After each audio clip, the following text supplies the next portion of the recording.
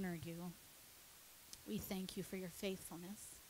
We thank you for the power of your word, the truth of your word, that we can rely on it, that we can stand firmly in it and plant our feet, and who your word says you are, and what it says about us dwelling in you. We bless your name today. We ask that you would have not only your way, Lord God, but that you would speak to us in a way that we know how to flow in you and in your purpose for this hour. We bless your name, Jesus. Amen. Amen. I was reading the daily scriptures that Dwayne sends out, and I have read this scripture and heard this scripture my entire life. Every once in a while, when you're reading, the pastor says, we can pray, Lord, speak to me, Lord, speak to me, Lord, speak to me. And he's probably saying, get in my word, get in my word, get in my word, so I can. And he speaks in a way that sometimes something we've read and heard for a really long time will just pop out. And it's Matthew 5:14 through 16. I'm reading it out of the King James Version. Ye are the light of the world. A city that is set on a hill cannot be hid. Neither do men light a candle and put it under a bushel, but on a candlestick, and it giveth light unto all that are in the house.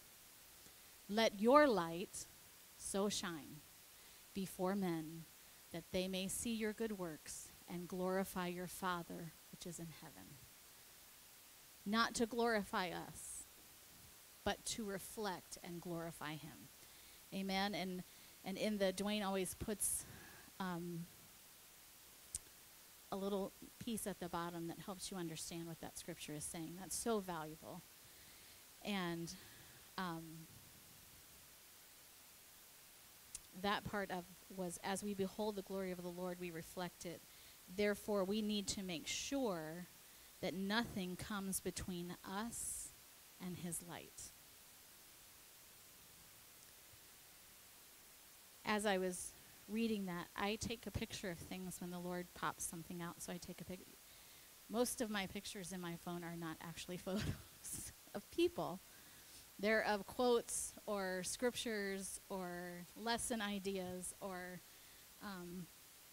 and so I was going back through, because sometimes I'll think that's what the Lord's going to want to visit about.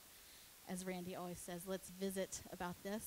I'll think that's what it is, but then by the time Sunday comes, he has flipped the script. And so that's why I take the pictures, because he may want to use it later. But I was thinking about this, and I thought, when we allow things to get in the way, we will no longer be reflecting him. And it will feel like sometimes we can try to reflect him in and of ourselves while we're not allowing ourselves or not making sure that we're being exposed to him. And it feels like work. I need to have a good attitude. I need to be kind to my coworker. And it's like, man, this is really a battle. And I was just thinking about this, and I thought, Lord, it's so true. How have we started our day when we feel like that? Have we started our day exposing ourselves to the one and only? It makes a difference. It makes a difference how we start out. It makes a difference how we continue. It makes a huge difference. Sometimes I just have to take a break and talk to the Lord. Even if I've started my day that way. I was like, okay, Lord, I need you to recenter me. I need you to shine on me right now. I need you to shine in me and from me, because I'm having a little trouble doing it in my own strength. And I don't want to do it in that because it's not as good. Amen? When we try to do it on our own,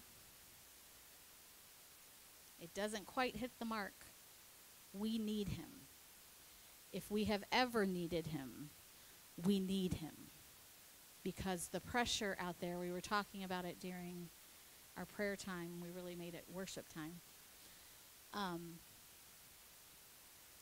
That in the spiritual climate we are in, that the world is in, there is a heaviness that comes. Even if you don't have one thing going wrong in your life, there is a spiritual heaviness, because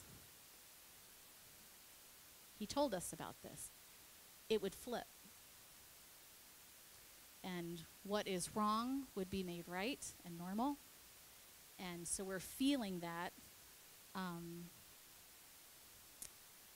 And we have got to stay in a place with him that is constant. Doesn't mean like we're walking around with our Bibles in our face all day long, but there is a place in him, that secret place where we can hear him in an instant. That takes working on a relationship. Tim and I were very close when we got married, but we still had to work that thing that you come to where you kind of know what each other's thinking, and you can kind of read a face, and you can kind of know when your spouse is in a situation and they need you to come to their aid, and they're not speaking a word, but you know you need to go to where they are. And you, even if you're just standing next to them, be that support. That's how we work on our relationship with the Lord, so that we can hear him, we can feel him, we can know when he's nudging us in a certain way. We are to let our light shine.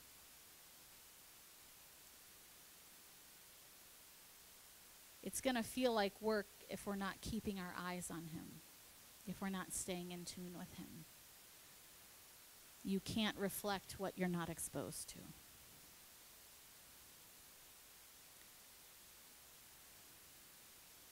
And I will say this as a person who has grown up and been in the church since I was 18 months old. That endeavor never fades. You can't rely on relationship from last year. Your relationship has got to be fresh. It's got to be new. If I relied on what my experiences were, and my wins and my losses and the hard stuff that Pastor and I have been through in marriage from last year, we would be hurting in this year. In our relationships with him and with one another, we have to be active participants, because we change. We grow and we change. So your spouse is going to change. And if you're staying in tune, you can celebrate that growth and keep moving along and understanding with one another. See, that was extra. That's not in my notes. Reflection comes from exposure. So I'm going to give you the stuff that seems hard, and then I'll give you the stuff that might seem not as hard later. I thought, there really are questions that we can ask ourselves that will keep us focused on reflecting him and exposing ourselves to him and all that he is, staying in tune with him, making sure we're spending time with him. It's easy to get off track, isn't it? It's easy. It's not right, but it's easy. And I know that he understands that. But just because he understands something doesn't mean that he approves of something. He was tempted just like we are. He endured ridicule just like we do. But he left the example of not opening his mouth. That's hard. But we can do it because he gave us the example. Takes a lot of work. Here are questions that we should ask ourselves often. Am I still falling in love with Jesus? I know, it's sobering. Am I still falling in love with him? Because there's a lot to fall in love with.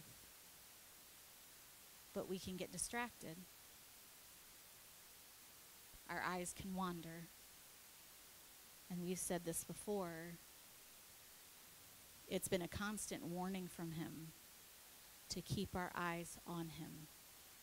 Not to look to the left or right, but to keep our eyes on him. And so we know this, but we can get distracted. Am I still falling in love with him? There will always be something to fall in love with about him. He's so faithful. He's kind. He's powerful. He understands. He comes to us in different ways because we're individuals. That's beautiful because he really could treat us like a corporate being. Well, this is just what you do, so you all do it, and it doesn't matter where you're at and what's going on with you, just do it. Because he's God Almighty. But that's not the way he approaches. He's interested in us as individuals, and he's interested in relationship. So he comes to us differently. And it's always beautiful for me to hear how God comes to this one and that one and that one, and to hear those stories, because it's different for everyone. But I can still fall in love with him over hearing your story, because it's beautiful and it's powerful and it shows his nature. Thank you, Jesus. This one came across and kind of smacked me in the face, just being honest. Has my level of devotion grown in the time that I've known Jesus?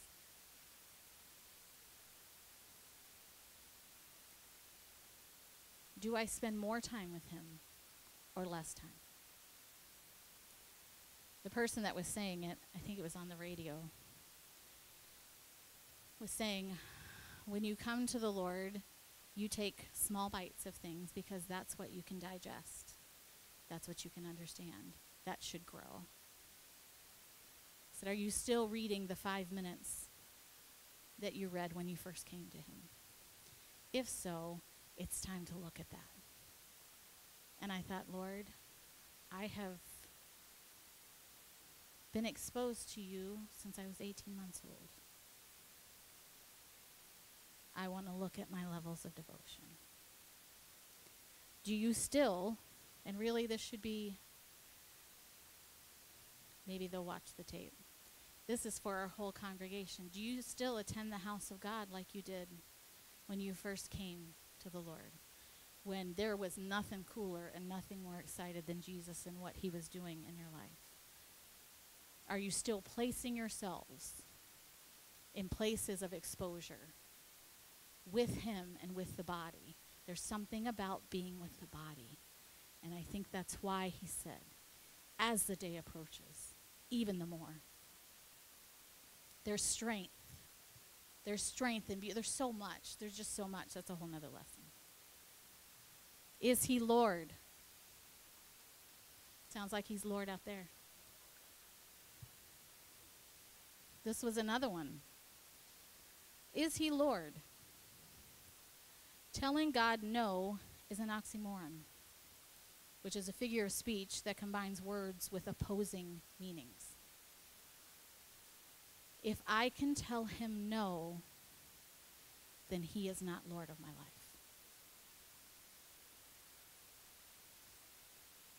If I can tell him no, which he gives us the opportunity, he gives us free will. If we can tell him no, then he is not Lord. If we're saying no, not that. Everything but, that's off limits, then he's not Lord.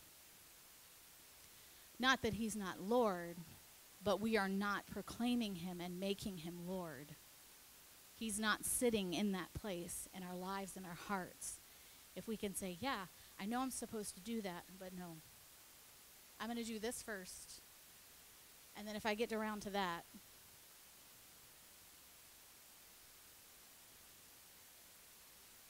he has to be Lord. And then we get upset when his plan is stated and we start following his plan, and then we start following our plan, and then we're like, Lord, what's going on? Well, remember I said, I've done this. I'm just being transparent. And I realized along the way, my eyes got off what he said. And well, surely, do you ever have your kid go, well, and you know that they're not telling you the truth? Well, when you said it, I thought you meant, well, I didn't know you meant. I'm like, your face is telling me you did know. So let's go back to plan A. And let me speak very clearly. This is what I mean. And God, in his grace and mercy, will take us and say, okay, let's try this again. This is what I need you to do. This is how I need you to do it. This is what I don't want you entertaining. This is what I want you to entertain. Amen? It's very quiet out there. It'll get better, I promise. Has my heart cry been smothered by the weight of where my eyes and heart are looking?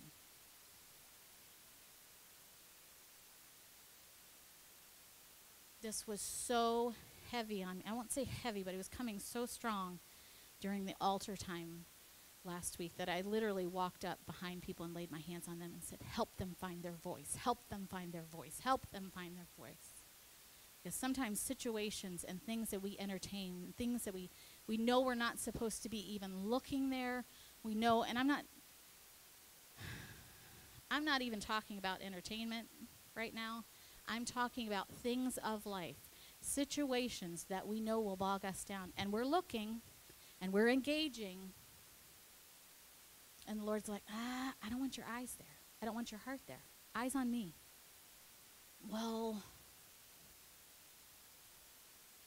he's like, please, eyes on me. If you'll just keep your eyes on me, I've got this. We'll do it even when he's telling us, I've got that. Don't worry about that. Don't worry about it. Get your eyes over here. Don't worry about that. It's like when you're crossing the street with your child and they're like trying to walk and they're like looking back at everything that's going on. And it's like, nope, straight ahead. Come on, we got to get across the street. We got to go.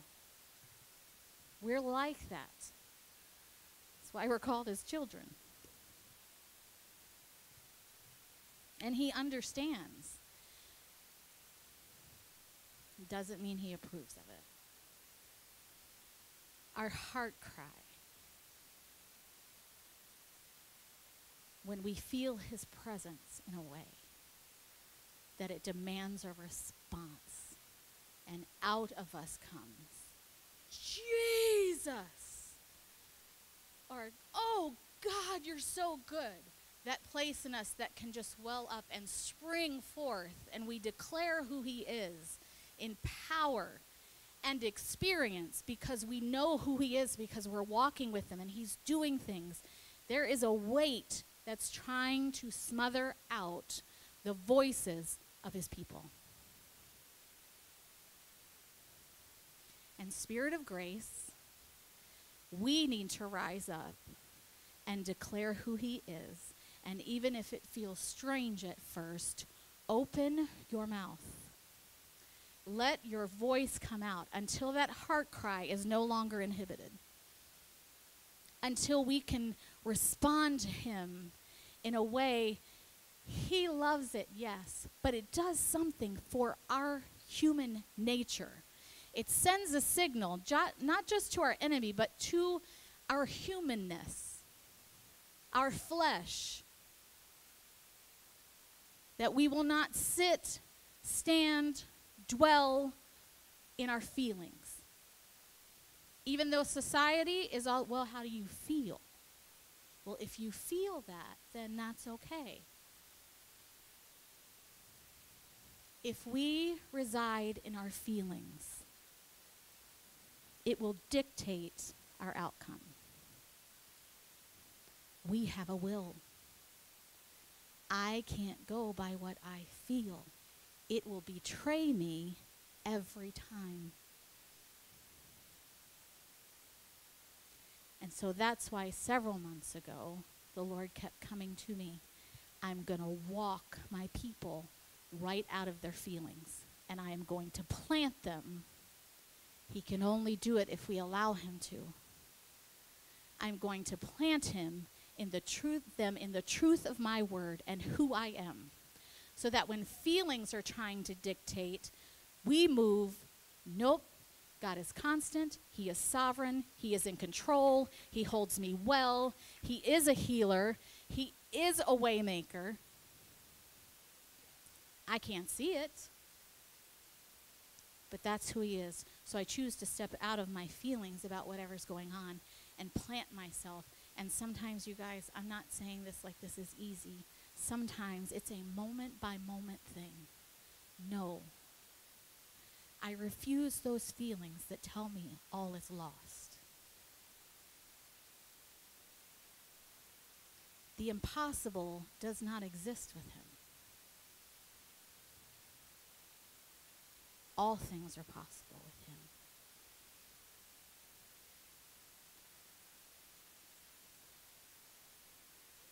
I have lived, like I said, my entire life in his presence and exposed to him and his body. But there have been times where he said, me alone, right here. You can't go to other people for comfort, right here. There were times of growth in teaching, something I had to know. So and sometimes we want to avoid it because after a little bit of experience with this, you know something's coming. And he, in his wisdom and great love for us, is prepping us. But what we grow to know is that when he's preparing us for something, he's got the whole thing. He's not just saying, okay, be prepared because, when you get there, I'm going to let you go and you're on your own. He's way ahead of us. He's always way ahead of us. It blows my mind all the time. Like, what was I worrying about? You had it. We still have to stay in tune with him. Amen. Am I looking for the living among the dead things? That sermon that Pastor preached was so on time. Am I looking for the living among the dead to the point that I am coasting, wandering? I no longer feel that cry rise up within me because I've brushed it away so many times. When was the last time I felt compelled?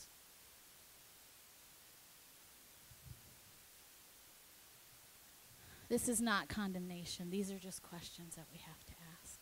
All of us. Every single one. When was the last time I was compelled to run to an altar and seek him? Or run to my prayer room and seek him? Or pull the car over on the side of the road and seek him because I heard him calling? When was the last time? And did I respond? Was my response, catch me later, Lord? I don't have time. It doesn't mean he's going to keep us for an hour. He can do in 1 minute.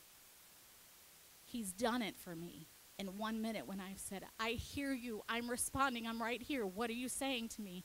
What do you need me to do? Tell me. And he delivers it. He knows your schedule. He knows your responsibility. He sees all of it. And he's so faithful. He's so faithful to meet us in all of those places. There are times when he speaks, we better move. We better find him. It is for our good that we find him. because he's going to give us something that we really need, even if it's correction.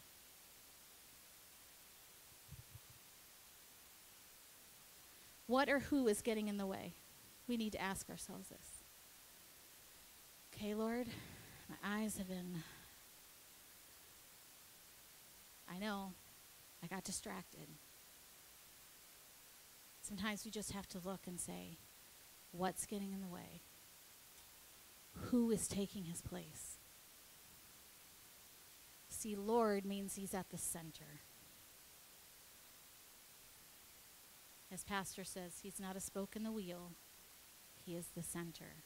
And when we keep him there, everything else somehow gets ordered like only he can. Am I living a life of obedience or rebellion? And we think of rebellion as this big old nasty word. It is. But we tend to put it in the big things. Like, well, no, I didn't know. Well, but that's not rebellion. Rebellion is this. We have to take a look at that.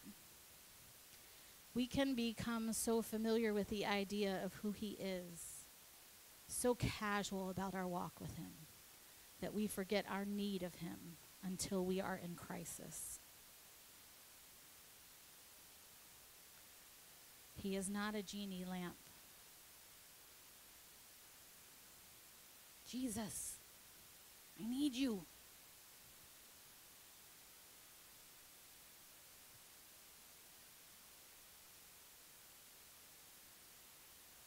If our relationship is only active when we are in crisis, then we are missing the most beautiful part of it, where we give him access to all of it. I must have continual and constant exposure to him so I can reflect him and his glory. We will find beauty in desolate places if we are continually seeking him.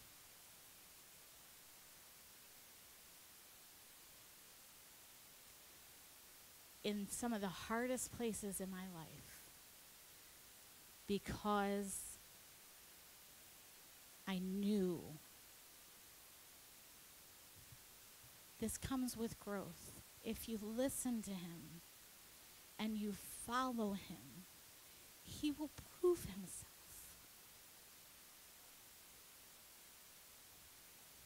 And he will prove himself in a way that's unforgettable. Usually, it's during those really hard places where we're not exactly happy that he's allowing it. But if we surrender and say, Lord, take the wheel. Just show me where to be. I've shared it many times with my mom. I was reacting in my flesh. I was like, Lord, someone is going to come to Jesus really soon. And it's not going to be my mom. And it's not going to be me. Lord. And I was expecting, it's going to be okay. I know. That's not a right response. They shouldn't be doing that. What it was very stern.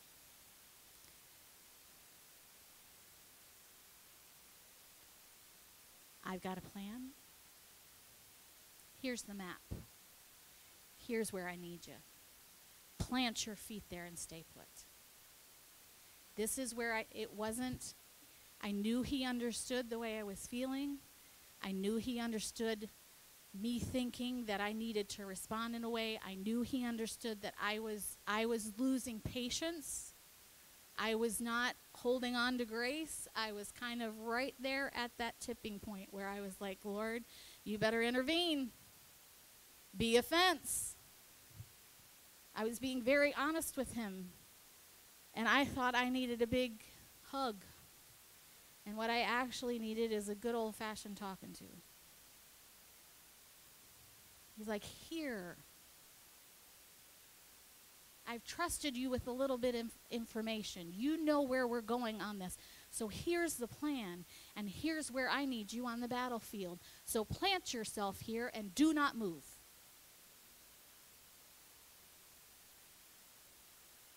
I was like, okay. You know how you do with your kids? If you move one more time. Okay.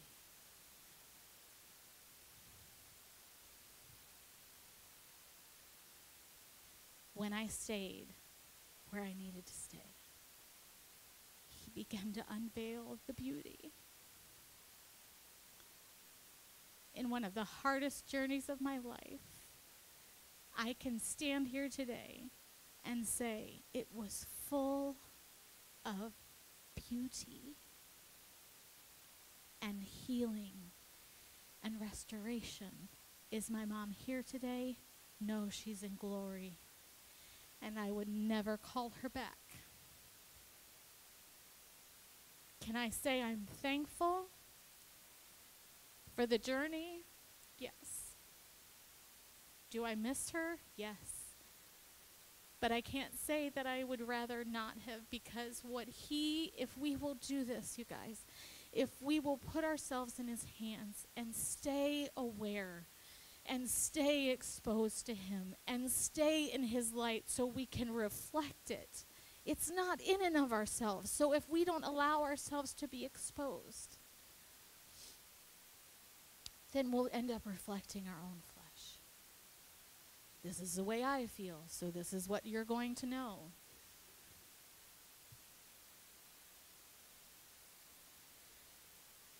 There is beauty to be found when we align with him, even in the really hard places. He comes to us differently there. He comes to us differently. And you learn, I've said this before, but this is my heart cry. He comes to us and reveals things about himself that we did not know before. That's why we can never get complacent, because he is so vast and there is so much to him that we have yet to even know. That when we keep ourselves in line with him, we are exposed to those things and wonder comes. My God, you are amazing. I didn't see that before. I didn't know. I know you can do all things, but I didn't know you could do that in that way. I didn't know that that would be the outcome. I didn't know that you could take something that was so twisted and gnarled and ugly and make it so beautiful. I never could have imagined that that was the plan. It's who he is and who he wants to be to us, so we can never say, this is enough. I'm going to church on Sunday. I love being in his presence with you, but I cannot just rely on Sunday.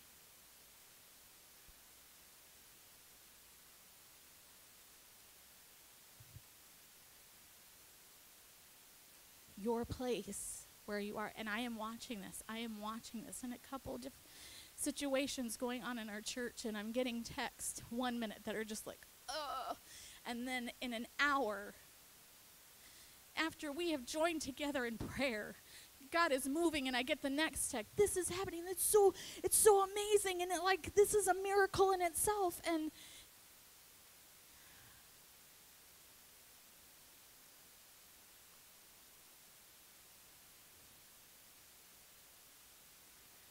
to say he's faithful sounds trite, because he's so amazingly faithful and surprising. If you're bored with Jesus, you're probably needing to ask yourself some of these questions. If you feel complacent, let me help you with a few things that help us stay in a place where we can reflect his glory and we can honor him in the way he should be honored. Doesn't mean we're not going to make mistakes. touch yourself. I can pull this a little more than I like. Doesn't necessarily bounce right back anymore. It's like, okay, lay down and behave. As long as we're walking here, we're going to mess up. He understands, but he also expects us to do what we know to do. Because that's how we grow. So there are 6 things. And I have 17 minutes. 18 minutes. I don't know how many minutes. But I'll be done at 10:30, even if I have to talk really fast. How do we stay in a place where we can reflect his glory? Repent. Confess it. I'm not talking about going to a man and confessing. I'm talking about the Savior of the world, the great I am. Have a meeting and say, Lord, I've really enjoyed just talking out loud to him. I'll be driving the car and I'm like, it's not a one-sided situation, but if you were sitting in the car, you'd probably think I'd lost it a little bit. Because I'll be driving, yep, I know, I didn't do so great on that one. I'm sorry. I know, you did tell me. We talked about this, and I'm trying. Please help me try harder. Please help me to conquer this. I find it very comforting to just say it out loud. Because also, I want the enemy of my soul to know I'm not talking to you. You know I messed up, and you've come to condemn me. But I'm talking to him. There's no other conversation happening. I know. I'm acknowledging. Acknowledgement. When we try to ignore the fact that there's something going on that shouldn't be going on, that he's talked to us about something, now I am going to get entertainment. When God is talking to you about, don't watch that. Well, everybody else watches it, but it's not good for you.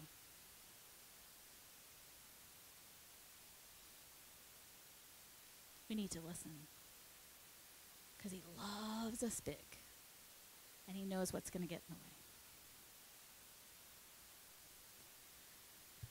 I'm just going to say it because the Lord brought it to me this week. And Pastor Tim can correct me if I'm out of line, and I will accept that correction. But I was watching a blip of a sermon, and the man was preaching, and what I felt coming from it was familiar, where God has given you something on your heart, and you are trying to get it out to his people, because what is coming from him is so urgent and so important, and you're trying to relay it. And that's what I felt coming from this minister. And he said, we have normalized so much that should not be part of our lives, that we will watch things, we will watch people on our TVs and movies and whatever. I'm not preaching against TV. I'm telling you, when he speaks to you, listen and obey. That's the message. If I need to reiterate that later, please come to me, because I don't want anybody to misunderstand where I am. But he said, we will watch that. We will idolize people. We will take our eyes and fix our eyes on things that we would never allow in our home. We would never allow those people to come in our home and behave like that. We would never allow them to come in our home and it's entertainment. But we would not entertain it in our own home. And why? You answer the why.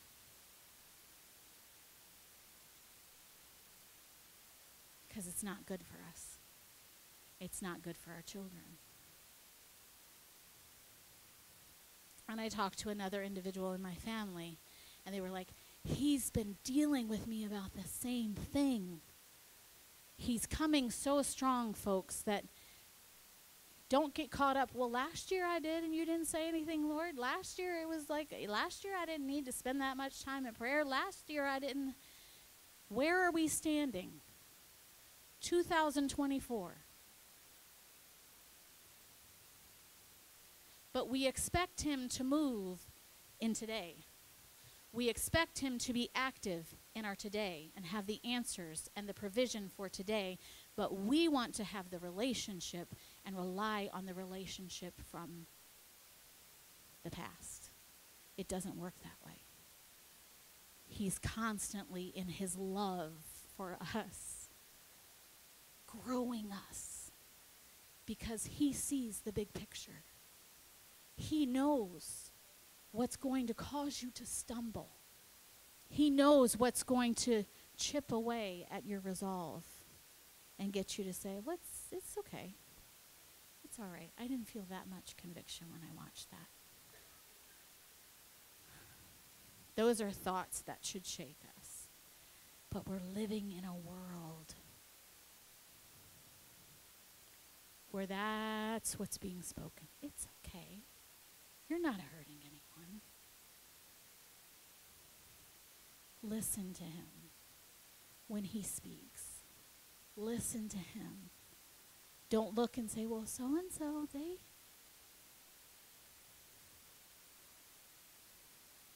I never got away with that with my mother.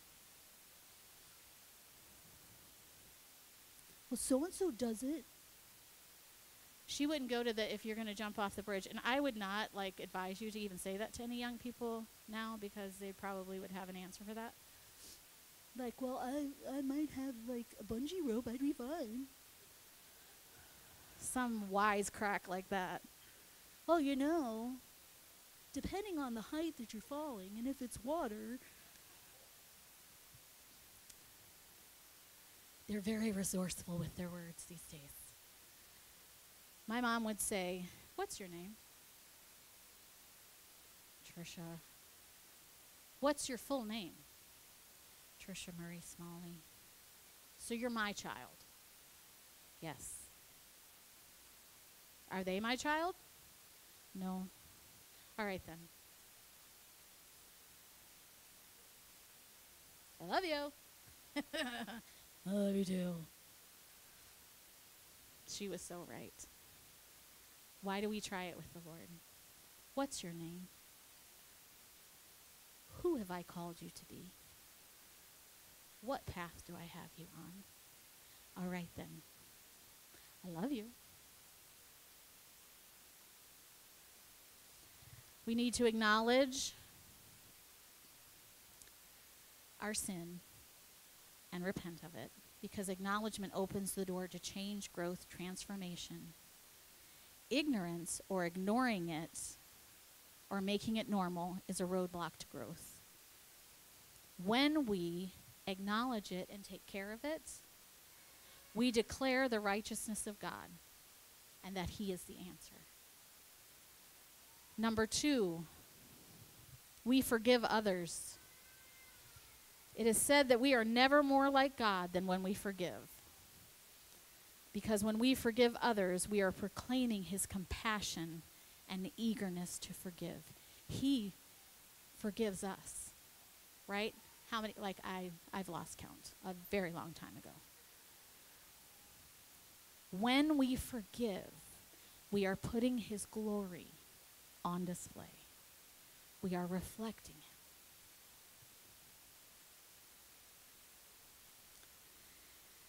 I got a little excited because when I was studying, I came across one of my favorite. It's right here. Sermons that pastor has preached when he talked about him being the originator. There are certain sermons when he hits on something and you can feel the power of God literally shake the place. It's like, woo. And this was one of them. And I just, sometimes it's just kind of hard to stay in my seat because I want to act out.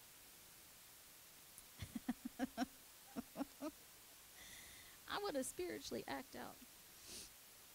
Oh, chapter 6 of Matthew.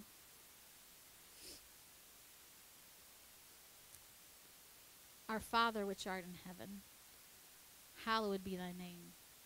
Thy kingdom come, thy will be done, in earth, or as Pastor said, in me, let it be done in me as it is in heaven. Give us this day our daily bread, and forgive us our debts as we forgive our debtors. And up in the top, and this was Jesus' little nudge to me, you're on the right track, hon. Keep going. I reflect what was, what is, and what is to come, because I'm reflecting the originator.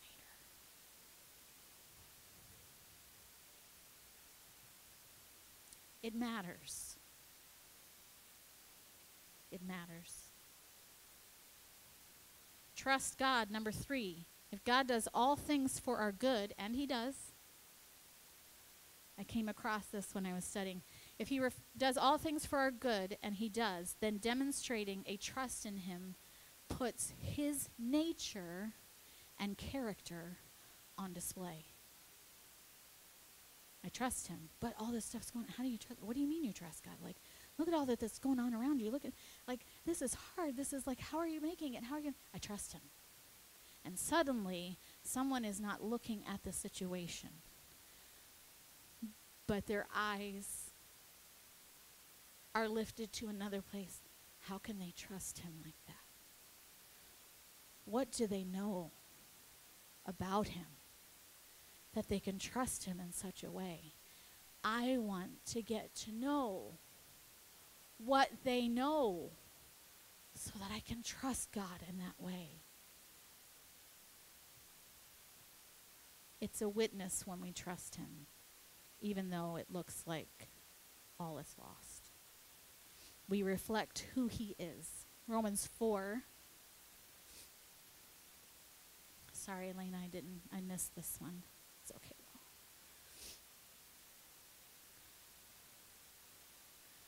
Talking about Abraham, as it is written, I have made thee a father of many nations before him whom he believed, even God, who quickeneth the dead and calleth those things which be not as though they were, who against hope believed in hope that he might become the father of many nations, according to that which was spoken, so shall thy seed be. And being not weak in faith, he considered not his own body, now dead, when he was about 100 years old, neither yet the deadness of Sarah's womb. He staggered not at the promise of God through unbelief, but was strong in faith, giving glory to God, and being fully persuaded that what he had promised, he was able also to perform. And therefore it was imputed to him for righteousness. Now it was not written for his sake alone that it was imputed to him, but for us also, to whom it shall be imputed, if we believe on him that raised up Jesus our Lord from the dead, who was delivered for our offenses, and was raised again for our justification. Not staggering, fully persuaded, believing. We declare his glory. Number 4, produce fruit. 5 minutes. Okay, buckle up, because here we go. When his attributes are reflected in our lives, the fruit that is produced and the reflection glorifies God. Say, it's not about me. Glorify him. Reflect him. Keep your eyes on him. We get to reap the benefit of all that, but it's always got to be about him. When it's about him, you're going to see him do things that'll blow your mind. all about him. If it is a hack version of his attributes, it will not when we're trying to do it in and of ourselves. It's got to be about him. If we touch his glory,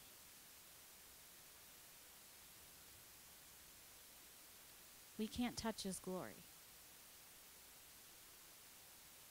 So when something happens and it's awesome, our first words need to be, glory to God.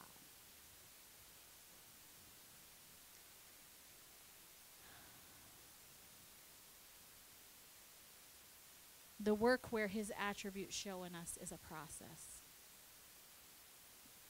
I wish there was like a little thing we could go into and spin around and come out and constantly reflect him. But it's a process. We have to continue to grow. It would be nice if there was like a little laser. Boop. Whoa, glorifying God. Boop. But it's a process. We have to grow and continue to grow to continue to reflect his goodness and his greatness. 5, give thanks. He who offers us, this is Psalms 50:23. He who offers a sacrifice of thanksgiving glorifies me. And to him, the part in the study that I was looking at only had that part. And I was like, I think it says something else. And it does. It says, and to him that ordereth his conversation aright will I show the salvation of God. We are responsible for flipping our conversations. You're in a conversation, or somebody's in a conversation, and you are present.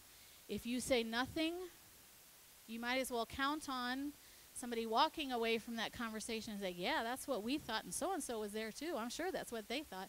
They didn't say anything, but I'm sure that because they were standing there. So I learned a long time ago, when stuff starts going south, make your exit. I need to go. God taught me that a long time ago. When I would get into situations in my youth and things would start turning from the original plan. Make your exit. Go now. And I learned to listen to him, and it always proved out. We often have much to say when things are going wrong, but are silent when he comes through with the breakthrough. The miracle, the way that was made when there seemed to be no way. Suddenly we are silent. We should not be. We should be declaring even more. Look what God has done. Look what he has done. I know I told you a couple weeks ago, but look what he did. That's reflecting his glory. It's putting his glory on display. It's allowing someone else who is facing something so hard and they just don't think that they could possibly put their faith in God because it just seems too big. Well, let me put his glory on display. This is what he did for me, and he can do it for you. Thanksgiving focuses on the one who is the giver of every good and perfect gift. Thanksgiving acknowledges this, that he is the orchestrator of all. And it reflects his glory. Last one, pray. Prayer shines the spotlight on God's attributes. He writes for us to call on him. He demands that we cast our cares upon him. It's not a request. It's bring it.